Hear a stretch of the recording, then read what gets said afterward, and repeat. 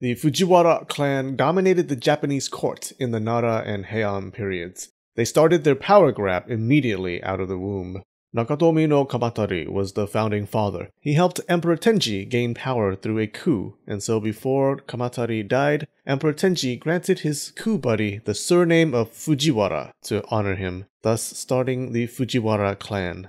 The Nara period saw a constant battle for the throne between the Fujiwara and the imperial princes. Kamatari's son was Fujiwara no Fuhito, and dude was a cunning and ambitious fox. Fuhito found an ally in Empress Chito, who quickly lifted him up through the ranks. He was actually instrumental in drafting her reforms to strengthen the state. Fuhito's game plan was, like many others, to marry his daughters into the imperial family. He married 2 daughters to a previous emperor, and when Emperor Monmu took throne, he worked with Chito to organize the marriage between his daughter Miyako and Emperor Monmu. Miyako bore Monmu a son, Prince Obito. Under the tradition of double royalty, their son could not become Monmu's heir because Miyako did not have royal blood. She couldn't become Monmu's main consort. Monmu's heir had to come from one of his other consorts. Fuhito wasn't okay with this tradition. One thing you gotta know about the Fujiwara is that they cared as much about tradition as your mom cares about not embarrassing you. Through scheming, he stripped Monmu's other 2 consorts of their consort status, leaving the emperor with only Miyako. She became Monmu's de facto main consort, despite not having the title of main consort, which meant her son became the crown prince, the heir to the throne. The others in court were pissed at this power play, particularly one of the Fujiwara's main rivals at the time, Prince Nagaya.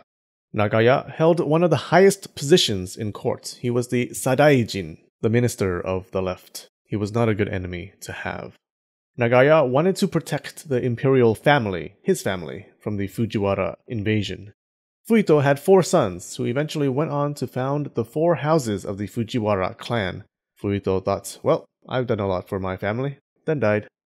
While Fuhito had influence in court, there were 2 female rulers. When Emperor Monmu died, his son Obito was only 6, too young to be emperor. There was also still much opposition to Obito from the non-Fujiwara factions in court. And so Monmu's mother ascended the throne and became Empress Genmei to hold on to power until Prince Obito came of age. At least that was the official reason.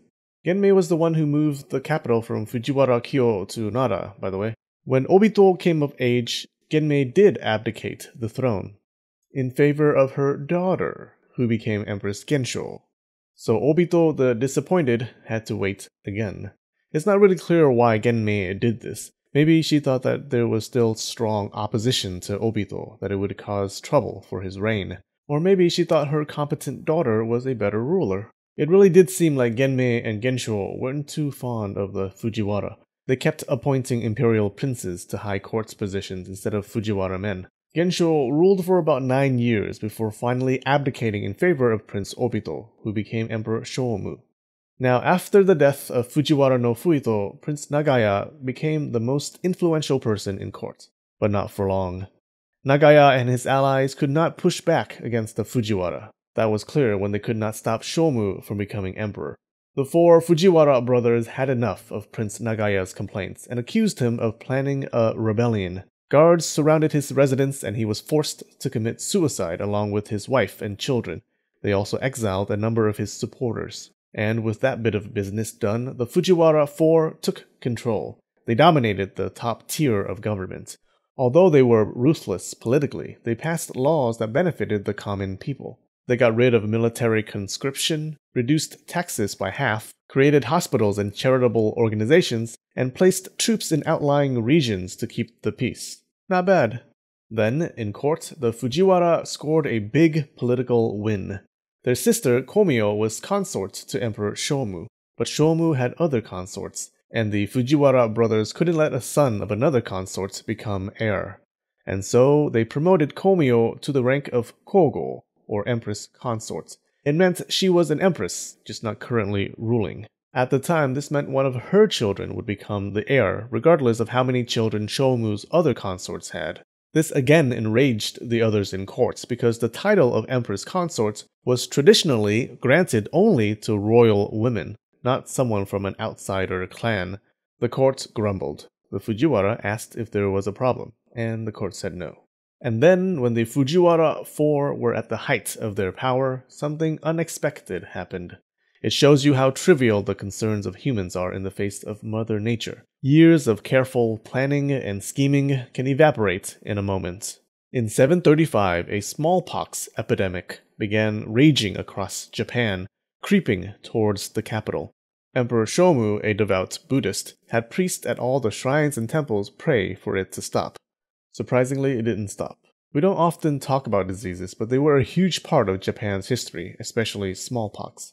Smallpox outbreaks ravaged Japan time after time. This particular outbreak was the first ever recorded in Japan. It lasted 2 years, 2 devastating years. It was a national emergency. Up to a third of the population perished. The amount of deaths caused all kinds of damage, including to the economy, like we mentioned before. Emperor Shomu focused even more on helpful things like building Buddhist temples and encouraging Buddhist worship to protect the people. In the end, all 4 Fujiwara brothers succumbed to the disease, and the balance of power in court shifted away from the Fujiwara house and towards the imperial allies. However, the 4 Fujiwara houses continued on. Fujiwara power had already seeped through the foundations of the court. This young and ambitious clan was not going anywhere. Yo, leave a like and comment if you know what's good for you. Nah, hey, hope you enjoyed this video, and if you're not a patron yet, please check out the Patreon link below. I hope you'll consider joining.